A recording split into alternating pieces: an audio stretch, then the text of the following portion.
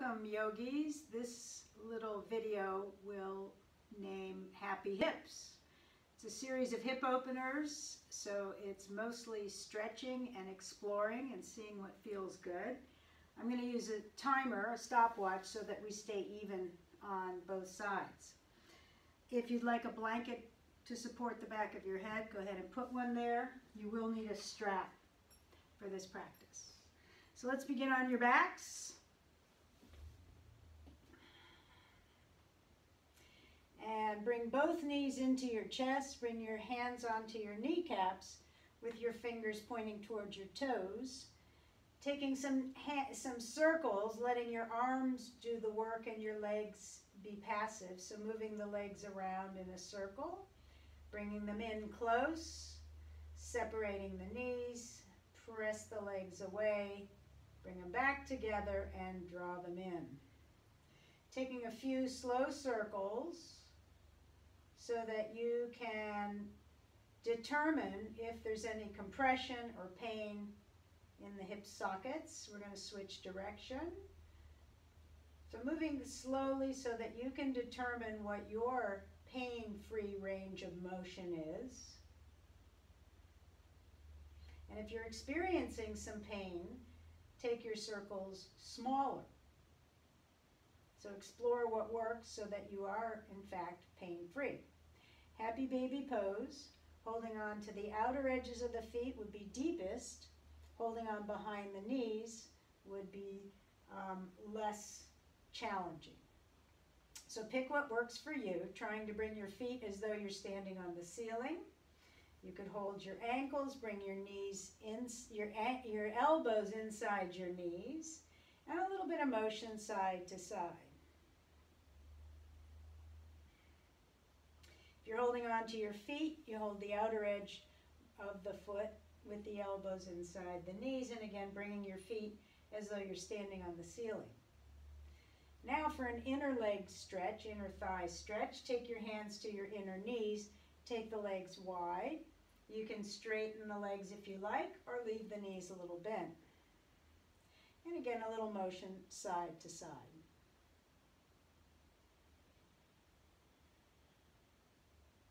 And now with knees bent, feet on the floor, take just the right leg in to a half happy baby pose, holding on behind the knee, the ankle, or the outer foot. You can experiment here and see what feels better with your left foot on the floor, knee bent, or the left leg long on the floor.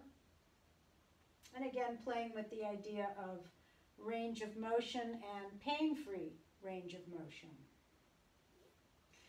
So try out the different possibilities. And now take your strap and put it around the ball of the right foot. Holding the strap with both hands, I like to make a big circle so that my arms become a weight to pull the leg toward me. And again, here, the left leg can be bent, foot on the floor, or the leg can be straight. You can see which one feels better on your low back and which one gives you the desired stretch. So play between the two and you'll be able to find your spot. Relaxing the shoulders, the jaw, waggle the jaw a little bit, leave space inside the mouth. If you put the strap toward the ball of the foot and pull down, you'll get a deeper stretch along the back of the leg, the calf and the Achilles. So my arms are just like weights, drawing the leg toward my head. You could keep a little bend in the knee rather than lock it straight out. So keep a little bend in the right knee and then play with what feels best with the left. So right now we're opening up tissue on the back of the right leg. Opening the hips means you have to open all the tissue, all the muscles around the leg that hold the leg to your torso. Keep your leg attached. All of that is your hips.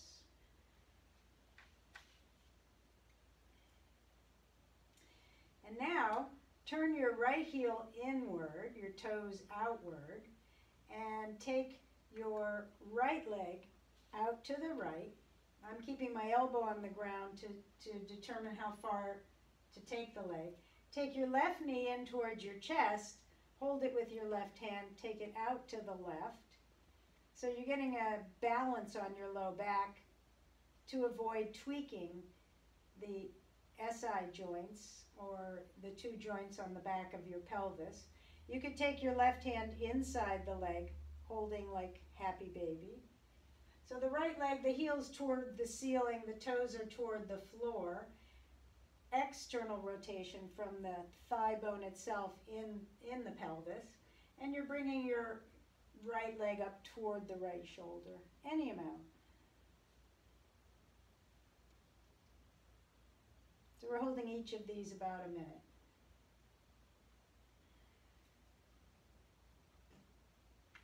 And now, take your left foot to the floor, bring your right leg up toward the ceiling, stretch the left leg out on the floor, and switch hands with the strap, taking the straps into your left hand. And here again, I like to wrap it around my wrist, starting to take the right leg across toward the left.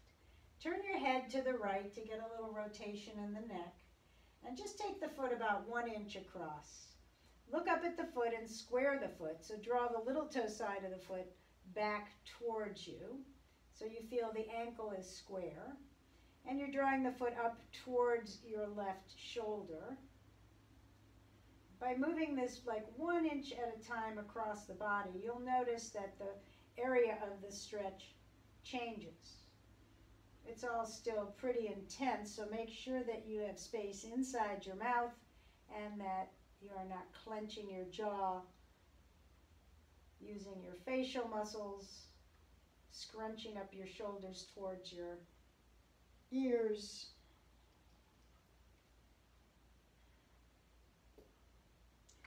And then bend the knee, bring it in, release the strap, and just let both legs go long just for a moment here to notice the difference in the two sides. How the right side feels like fresh blood is rushing into it, and the right leg feels longer. All right, let's go ahead and do the same thing on the left, starting with half happy baby. So maybe holding on behind the knee, holding on the ankle with your elbow inside the knee, holding on to the outside of the foot, and explore what it feels like to have the right leg bent or the leg long on the floor. And again, noticing if there's any discomfort in the hip socket, you want to avoid that. Backing out of this pose, any amount, so that you feel pain-free in the hip.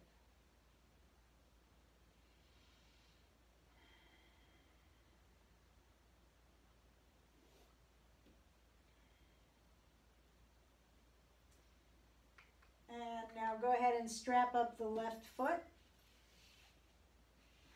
And again, drawing the strap down, holding it with both hands, making a circle around your hand, around your wrist, so that your arms pull just like weights, and it becomes a little effortless on the shoulders to pull against the leg. Right knee can be bent, foot on the floor. That takes a little bit of it out of the low back. The left knee should be a little bit bent. And bring the strap up toward the ball of the foot so that when you pull down, you're getting a little more stretch in the back calf and the Achilles. So play around with the right leg being long on the floor, see what that does. Knee bent, foot on the floor. See how it feels in general on the stretch, and as well as how it feels in the low back. And then check in with the jaw and the face and the shoulders.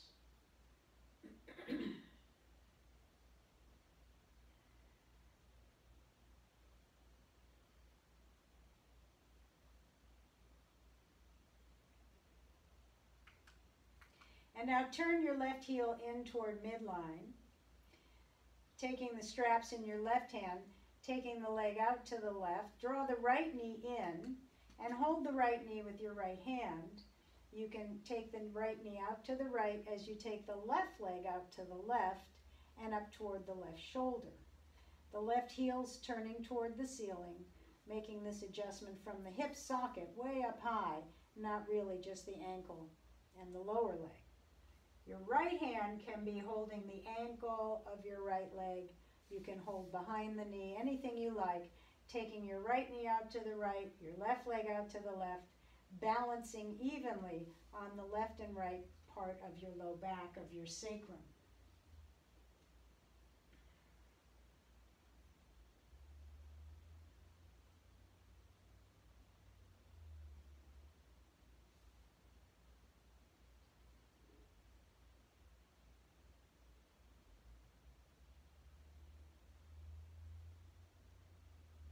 And now release the right leg, foot on the floor. Take your left leg up to the center. Let your right leg go long all the way on the floor.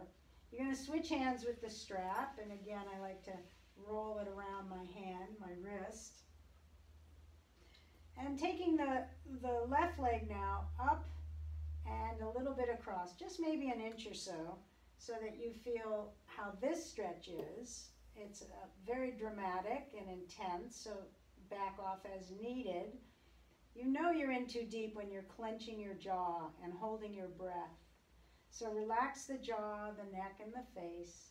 Look away from the legs so that you get a little rotation in the neck. And slowly, a little bit at a time, taking the leg further and further across.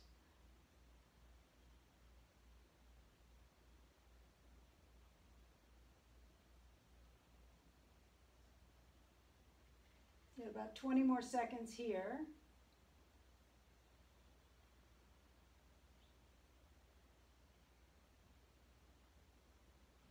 Taking it to a place that is enjoyable. Where might that be?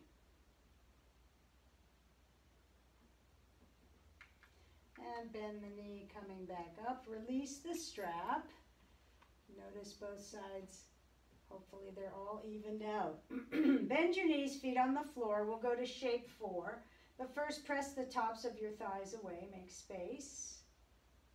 And then cross right ankle over left knee. You can stay here. You can draw the left knee in. You could put a strap behind the left leg and threading in between the triangle. Or you can use your hands, holding the back of the left leg with both hands. Flex the right foot. And you can take this deeper if you like. You can scoop both hands underneath the right leg, holding the ankle and the calf, and let the left leg go completely, lifting it up and lowering it all the way down. So this is a variation on the pose. It's dynamic movement, and it takes you deeper into the pose.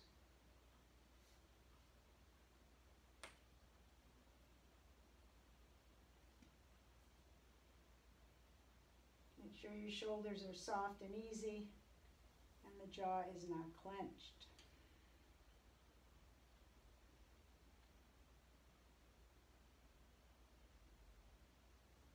And release. We'll switch sides. Again, put your feet down and make some space at the top of the hips, pressing away thighs from pelvis, and then cross the left ankle over. Stay put or thread the needle, maybe with a strap or maybe your hands.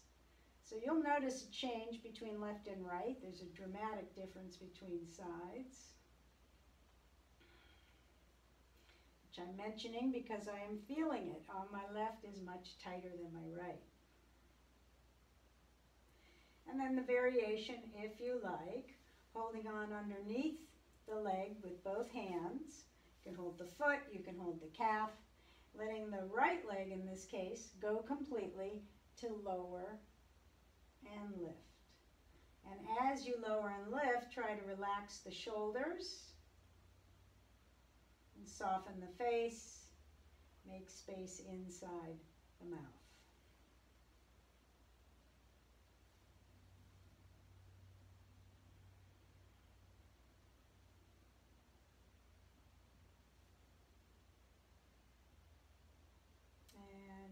Release. I failed to mention that you need 2 blocks for this next part. So I'm going to run and get 2 blocks. If you haven't got your 2 blocks, you run and get them too. Because we're going to put one under our low back.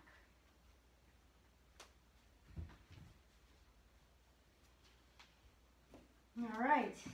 Leave one at the foot of your mat, and the other one, lay back, and knees bent, feet on the floor. Lift your hips up and put the block at its lowest height underneath your low back. So it's not underneath your pelvis. It's not under the curve of your low back. So make sure it's not up high, that your pelvis is tipping forward off the block. Make sure your pelvis is firmly placed flat on the block. You can lift up, tuck the pelvis under, and then go down. Now this is going to be a stretch for the front of the thigh. For the one quadricep passes over the hip, and also so does the psoas. So right foot is on the floor, knee bent. Push the block so that it's under your left heel. So if you're not feeling a stretch here at all, in this part of the leg, the front, then you don't need the block. If you're feeling a stretch and it's already intense, use the block. I'm not feeling it, so I'm going to move the block. And if you're not feeling anything here, you could go up one notch on the block, lifting it up here. Now for me, that's too much, so I'm going to go back to the lower level on the block. So left leg is out. Take your right. If you're fine here and you've got enough, then that's it. Stay put. If you want more, take the right knee into the chest and take the knee out to the right. And again here, you can hold on to the knee, you can hold on to the ankle, whatever feels most comfortable for you. So that's taking this pose deeper.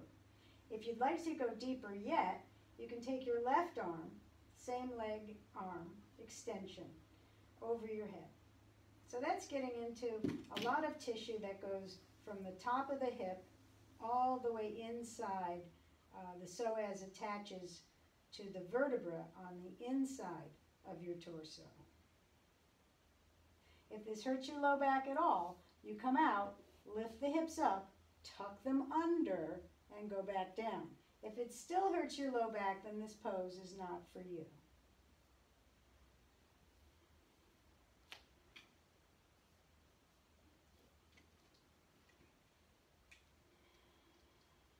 So we're holding this again for just about a minute.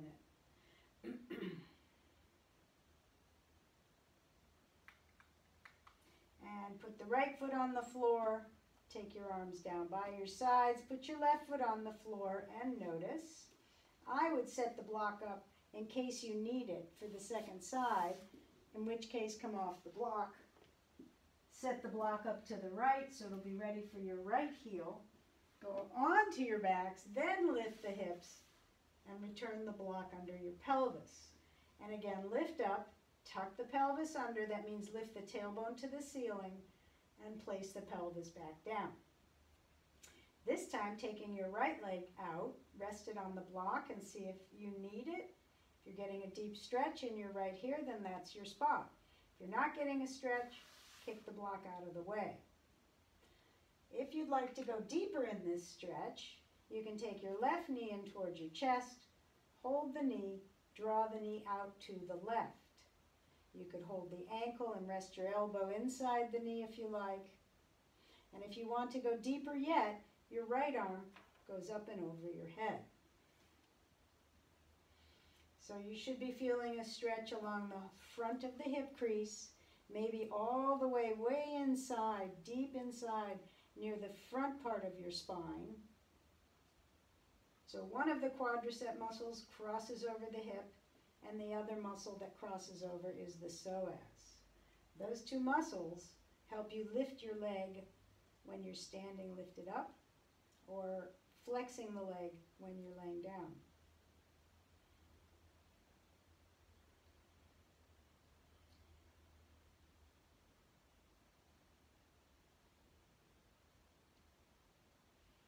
And coming out, release your left leg, foot on the floor, right knee bends, foot on the floor. Lift your hips up, take the block out from under, and take a reclining child's pose again. Knees toward respective shoulders, maybe a little movement around.